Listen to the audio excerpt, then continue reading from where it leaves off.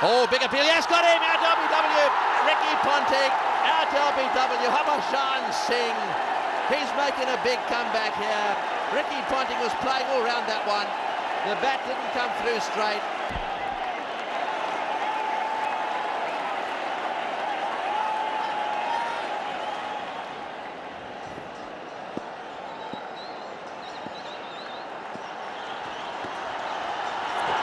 Oh, he's got him. First ball. Has he got? Yes, he's got him.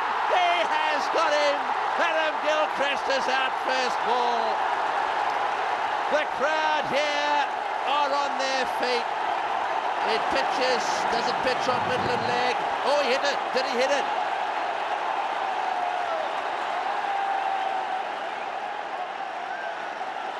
Right, now then, imagine the roar if they get Shane Warne out. And what's more, it'll be a hat-trick. Can Harbahjan Singhs, who now has 4 for 58. No Indian bowler has ever taken a test hat-trick. Here we go. Can he do it? Oh! It's got him! Has he got him?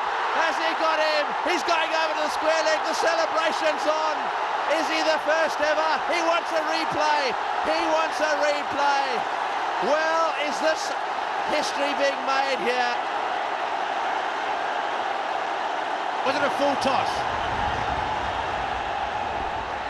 Well, you can't see where the ball bounced first. Very good catch. Now, did it go into the ground, or was it a full toss onto the bat, into the hand? Well, we need another angle. The catch is clean, no doubt about that. We need another angle.